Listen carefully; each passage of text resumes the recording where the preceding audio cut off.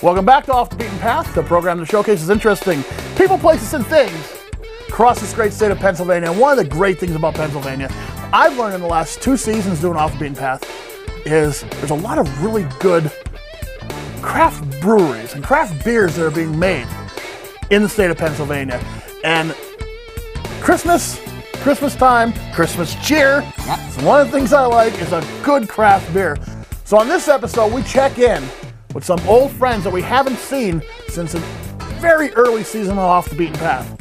I talked to 2 guys who took their home brewing hobby and made it a business. They were brewing small batches of beer in their garage.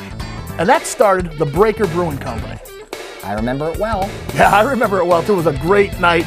Brian Bromley was there. He drove home because I had to sample all the beers that they were, making at that time. Well, they took that little business, made it into a big business, and they decided to let us sample some of their holiday beers. So that is the beers today on the Great Beers of Pennsylvania segment.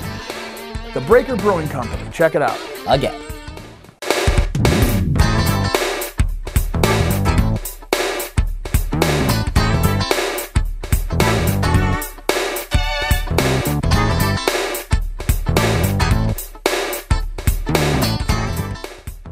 Welcome to my favorite part of the show. Yes, it is the Great Beers of Pennsylvania, and it's our Christmas edition. And today, the beer we have is Belsnickler Ale by the Breaker Brewing Company.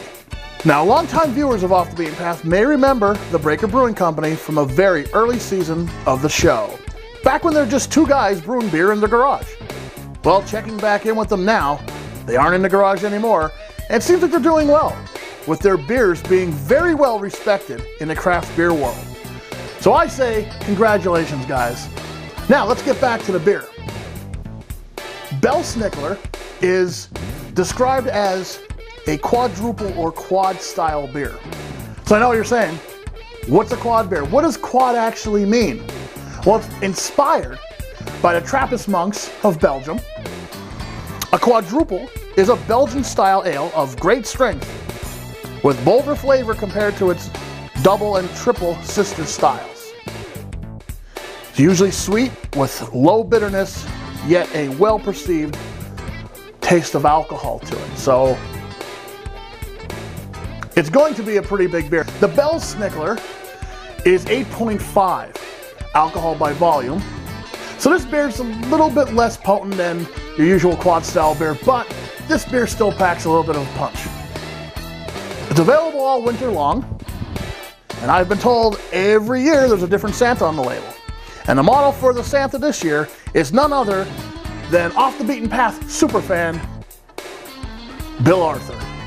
So, without further ado, let's crack this bad boy open, see what it's all about. I will open it up using, of course, the opener I always use, given to me by my favorite girl in the whole world, Kendra. Thank you again, Kendra, for this. And here we go.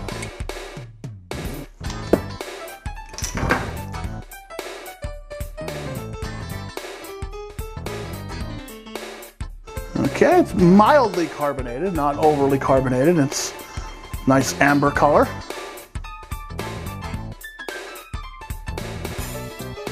All right. And now, the moment we've all been waiting for. It's time to taste this bad boy. First, of course, we smell it. That's half the experience. And you can smell some malts. It smells sweet and almost like you can almost smell some raisins in there. And now we're gonna taste it. And really, I'm surprised that you can't taste the alcohol as much as I thought you would be able to. Well, the tag on here says it's 8.5 ABV, and you can't really taste that alcohol in it, so that makes it kind of dangerous. A couple of these, and you may have to lie down for a little bit. It starts off sweet, it finishes a little bitter, it warms you pretty much from head to toe, like a winter warmer should, and in my opinion, it tastes a little bit more like the winter warmer style than the quad style. A combination of both, really. I also like that it's not overly spiced. A lot of times these beers that you get around the holidays, they're just spiced out of control for whatever reason. This is a really good beer, and I told the guys from the Breaker Brewing Company, I was going to give them an honest-to-goodness review of their beer. And they haven't let me down yet. Every time I have tried their beer, it's been great. I got to give them a thumbs up. It's one of the better, I'd say one of the better craft breweries in Pennsylvania, if not, you know, in the nation. It's a really excellent beer. Now let's talk about food pairings.